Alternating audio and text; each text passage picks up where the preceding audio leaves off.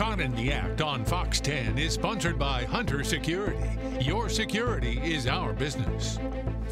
Caught in the Act does it again. Another arrest of a burglary suspect, this time in West Mobile. Plus another guy Mobile police have identified through DNA but need your help locating. Here's our Lee Peck with the story. It was a hunting camera that caught this guy in the act, stealing tools at a home under renovation off Leroy Stevens Road.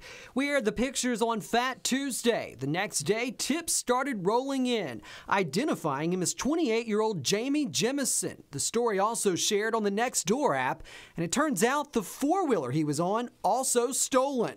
Police caught up with Jemison last Wednesday. He remains behind bars in Metro, a place he's very familiar with. According to jail records, he's been booked 15 times since 2011.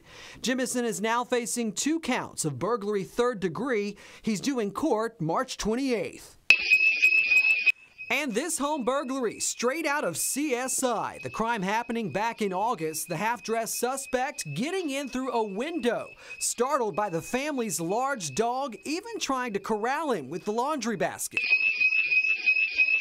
Having set off the alarm, he wasn't there long, running out the front door, not only getting caught on camera, but leaving behind DNA. The sample collected and submitted to the Department of Forensic Science, and while it took some time, they matched the DNA to Jadarius Cooley. Cooley now has an active arrest warrant for burglary 3rd. If you know where he is, turn him in to Mobile Police. With tonight's Caught in the Act, Lee Peck, Fox 10 News.